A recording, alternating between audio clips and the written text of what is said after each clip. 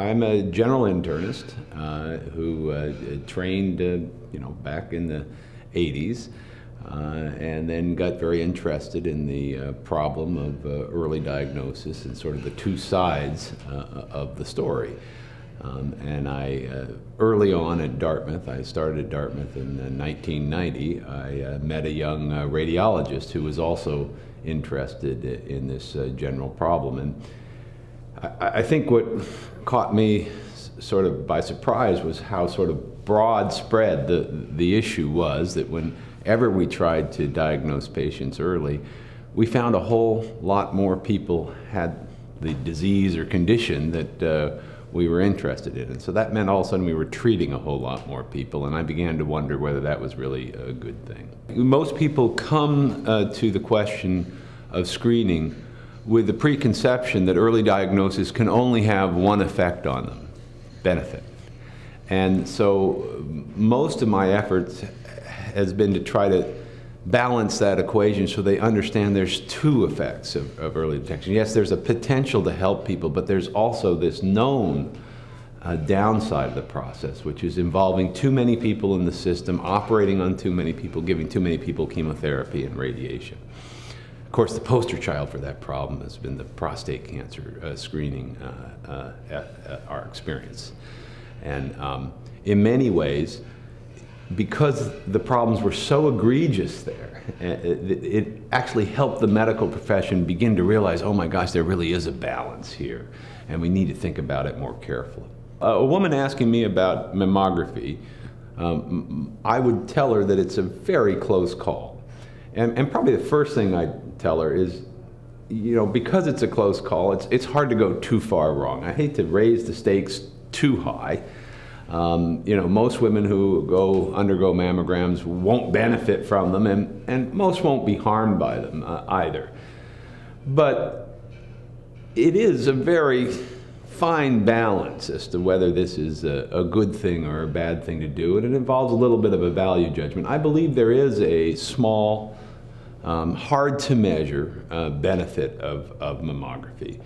There's also an obvious downside, and that's the downside that's less familiar to the public, because we sort of exaggerate and have over the years exaggerated the benefits of screening, but we sort of downplayed the harms. And the harm in mammography is the excess detection of cancers. These are cancers that are found by mammography.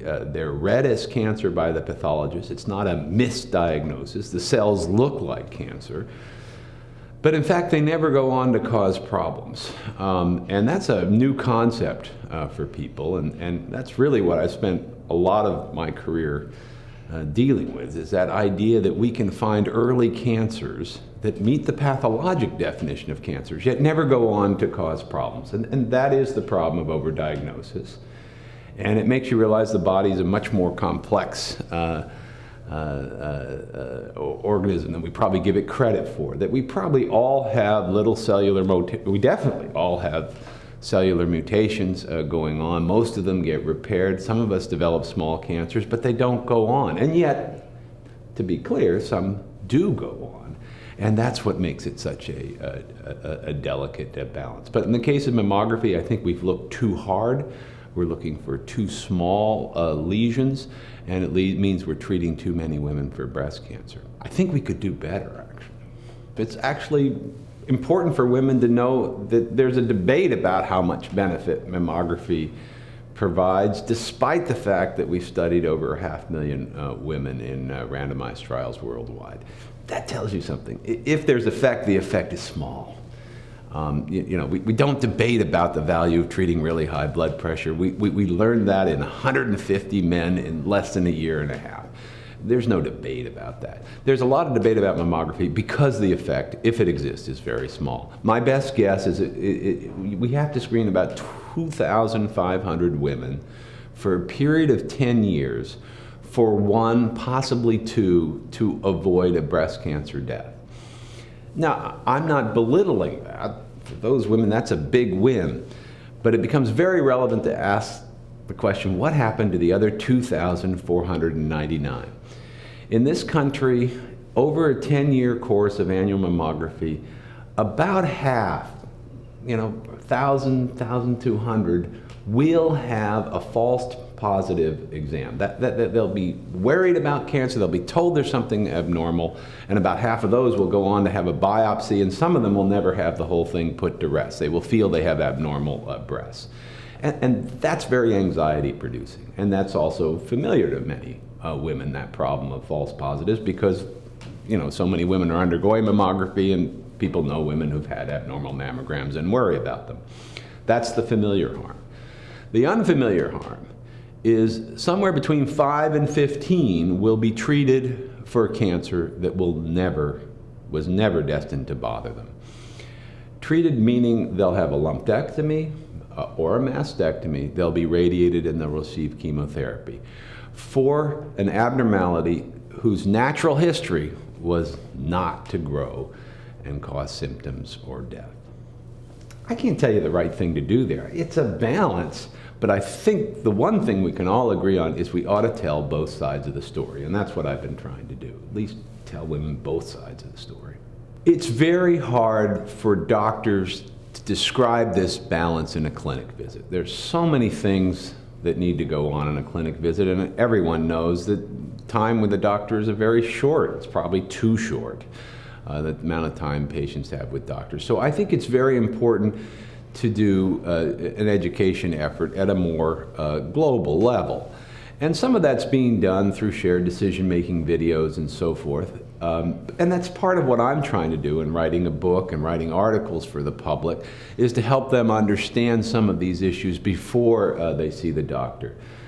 Because quite frankly, the doctor may not understand all the issues because he or she is covering so many different bases. Screening is a complex issue, and they may not understand it. So I think we need to work on sort of more public and education efforts, just so they understand the balance going on. And I think to some extent that's happening. My read of the general public now is much different than it would have been 10 or 15 years ago. I think there's a general growing recognition that while medical care can do some very good things for people, there are also places where we've gone overboard. And one place we've probably gone overboard is in general with early detection. I think the future of screening is we're going to be more careful about it, and I think that's a good thing. I think there's now a general understanding of a certain level of skepticism about the value of finding things before patients experience any symptoms or problems from them. But so I think in the academic community of medicine, there's now much more healthy skepticism about the general problem. That's my feeling.